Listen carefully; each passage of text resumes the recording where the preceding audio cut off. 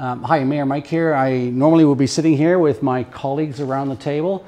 We're in COVID times and we're having to do a lot of work remotely, and so that's why I'm bringing you this segment on behalf of Council through video for our quarterly update. This is my proud pleasure on behalf of Council to tell you what it is that we've been doing for you lately that lines up with a strategic plan that we put together to deliver for the citizens that we serve. Doing business in the city over the last several months through COVID times has been extremely challenging on my colleagues on Council, as well as for our city staff and all of our frontline services that we have around us. We're continuing to do what we need to do to ensure our core services run, and that COVID has had some tremendous impacts on how we do and deliver our business. So you're used to seeing these slides. These are our 5 core priorities in our strategic plan. And as we're evolving our way to present these things, you'll have seen now much more robust reporting from our finance, police, fire, as well as from our administration that delivered a significant report just 2 weeks ago. And so now it's my pleasure to just give a top overview on some of the key items that we're working on here in Council in alignment with these 5 strategic priorities. One of Council's 5 strategic priorities was working together with senior government advocacy work. It's what we do when we get together, when we need things for our community, and the results that we can get when we work together as a team and work together on a much larger picture, just like we did through COVID and through a significant healthcare pandemic. As we continue to work through that, it's by dropping the politics and working together because it's a healthcare matter. So as all of that has rolled out right in front of us, right behind me here is home of our bus depot, where the R3 bus, we cut the ribbon to that at the beginning of the year in January. And then COVID hit and significant drop in public transit service, one where still, even at the height of this pandemic, 100,000 people a day were riding the Metro Vancouver transit system. Our council, all councils in the Lower Mainland Metro Vancouver region, all lobbied, and in conjunction with the province, we fought to keep our transit system running. And it's really important for the growth of the Lower Mainland, where we're talking about an additional 1 million people. And part of the product of this success was significant parking problem in our downtown core. So I'm standing on top of 128 new lots that we've had to facilitate to provide space for parking in our downtown core. It's part of the initiatives that our council is doing to support growth in our community. One of council's key strategic initiatives is community safety. It's probably the central cornerstone of all of council's work, is to ensure that we have a safe community and people can get the help that they need. Right behind me here, you'll see activation in the downtown core. These are initiatives we run throughout the week and on weekends throughout the summer to try and keep our downtown core busy, active, with positive engagement. Staff are over there right now, and you can see social distancing in effect, and they've really got this all sorted out. So this is just about positive engagement.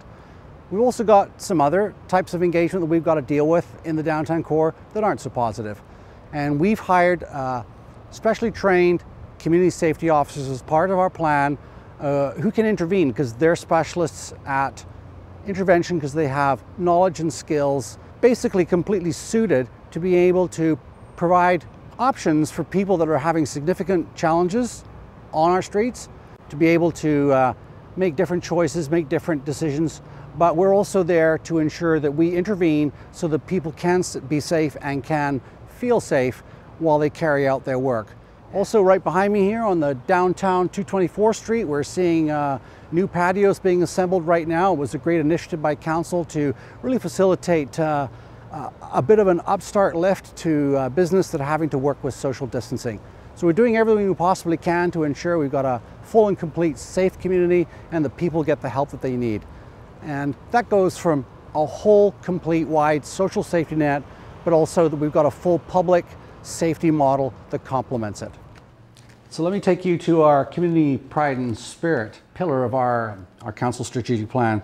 So first we had we've had to do so many things differently. Our virtual Canada Day celebrations, Park Ambassador program was another significant piece that we did, which was to mobilize staff that would normally been working in our rec center, but we had to close down our pool, and these individuals stepped up and were asked to go out into the community and ensure that our park space, our outdoor space, playground equipment was all secured, and ensure that it's a healthy and safe environment, and also to ensure that a significant amount of park usage, the litter was cleaned up, and we take pride in what our parks look like, so they're there for everyone to enjoy, because that's part of what's keeping us healthy as we go through this.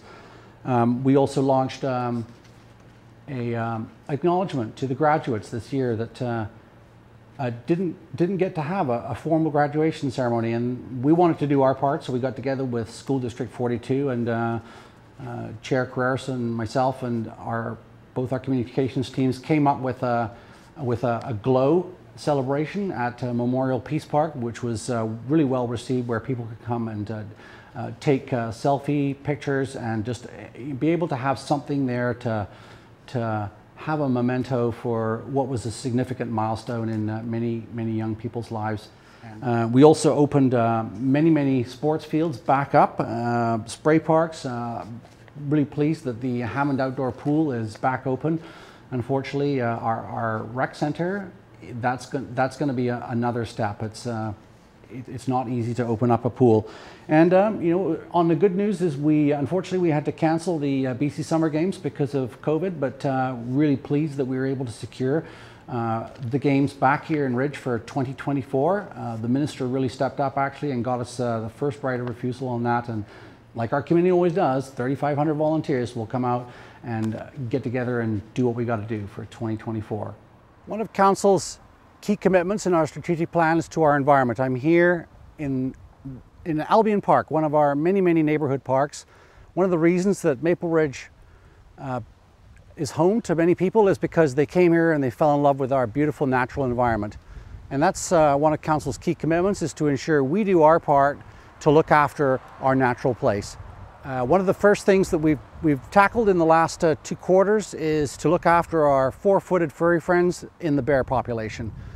We've increased our enforcement levels, but we've also really stepped up on education, and we work together with a group, the community group called the Maple Ridge Bears, and really pleased to see that we've really mobilized a lot of I guess it's about respectful engagement with our bear population. There's a lot of learnings, a lot of best practices coming out of this, and I'm really pleased with the results.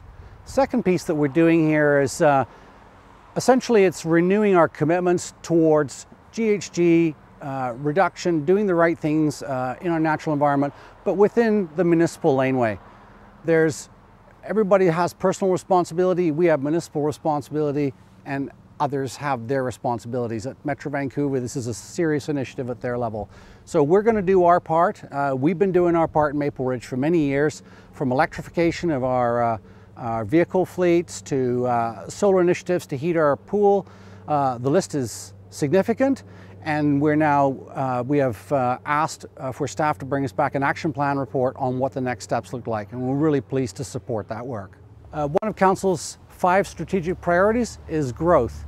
And one part of that growth is, of course, providing housing for people. There are many other aspects to it too. Right behind me here is the new community services building. It's part of what's going to provide us in Maple Ridge with a full continuum of housing. Everything from single family all the way to multifamily, all the way to housing to meet the needs of those that can't necessarily afford the same as their neighbor. So this is a part of building complete communities, housing, jobs. Speaking of jobs, 13% in our community right now in British Columbia are unemployed. So really pleased that this particular sector has been able to continue on, and really appreciate the work in the planning and development and building departments to keep this area going through this COVID times. One of Council's other initiatives is to ensure that we're really facilitating excellence in our permitting and our development process. We can always do better, and we're committed to looking at all of that and becoming much more transparent in what it is that we're managing, even though that things like the new STEP code and the building practices and policies, these create a lot of regulatory barriers that we want to make sure that we've got as best as possible mechanisms in place to help people through the process. So this is one of my first stops on a tour, and we'll continue on. Right behind me here is Firefighters Park. It is co-located next door to the new Fire Hall 4. This is part of Council's commitment. When we have significant growth, as we're experiencing as a city, we want to make sure that we have all the infrastructure that we need to keep people safe through the fire hall, but also neighborhood parks where people can recreate. We really appreciate the value of these and what they provide to families to be able to get out and enjoy our outdoor space. This is our final stop on one of Council's strategic priorities in managing growth in our city. And right behind me here is the new Albion Community Center. All the foundations are in. The next stage now, fully authorized and will be built, is the final construction of the building. This is part of a complex right next door to the Sesquinella School in partnership with the school district. It's going to be a social hub and a gathering place, operates from dawn till dusk. It's just going to be an amazing way to complete the Albion neighborhood. This started at, it had its former roots down by Bruce's Market, a very small community gathering place that eventually met end of life, and it was our commitment to the Albion community to deliver what will become a pretty amazing community center. So thank you for your attention in listening to some of these top-level comments here on behalf of Council. Seeing the administration's report such as this, which you'll find details on our website, click the link below. We're now producing you metrics. It's all about when you run into citizens on the street and they say to you, well, Council, what have you done for us lately?